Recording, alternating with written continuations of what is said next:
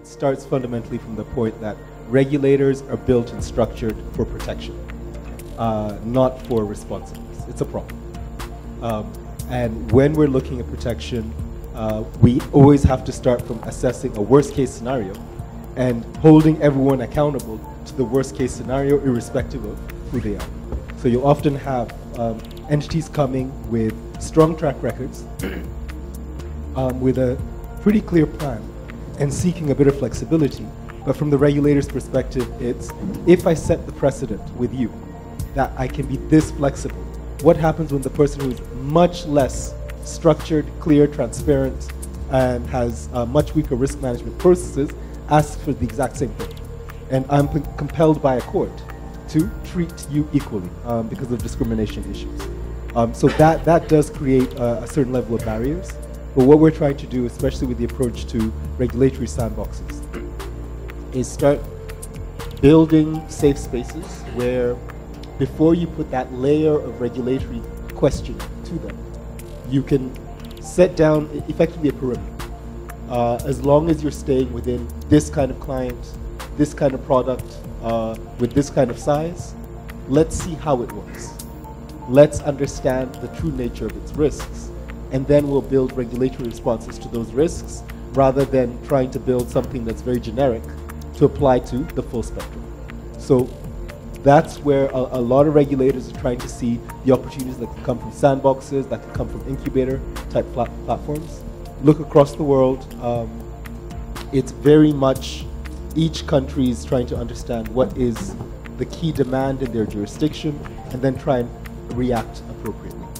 And they are as diversified from what you're seeing in Ontario to what you're seeing in Australia to Singapore with the MAS. It's all a tweak to try and address, one, what can you do as a regulator, how responsive can you be? Because there's a resource component of that also.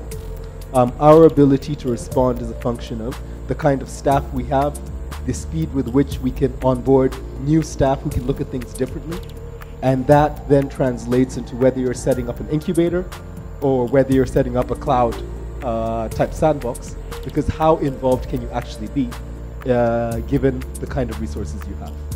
But by and large, it is globally, I think what we're seeing, I sit on the board of IOSCO, it is very much a country-specific approach, and then through country-specific approaches, a lot of information sharing.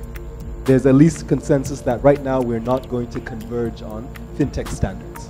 But what we can do is all learn from each other on how each of us, what kind of risks each of us are being exposed to and how we're responding to them, so we can assist others to kind of avoid the problems we have faced, so that one day, potentially, we'll be able to converge around global standards on fintech. You know, part of our engagement right now and part of our new strategic direction is, as Jeremy put it, trying to fundamentally relook at what is the issuer, investor, and intermediary experience with us and with the market. Because unless we're focusing on that and addressing that issue, we can continue to roll out law, we can try and put in place infrastructure, but we may not see uptake, we may not see impact. So as a regulator, I think we're very committed to fundamentally shifting the way we access and use data, applying data science to decision making, shifting the way we collect information to try and facilitate, you'll have, a group entity has to take their reports to 6 different regulators in slightly different formats. All are asking the exact same questions, but none of them have standardized their format. So how do we work as regulators to ease the way information flows into our hands and the extent to which we can effectively share that information amongst ourselves to improve our ability to respond to systemic stability issues and also overall intermediary experience.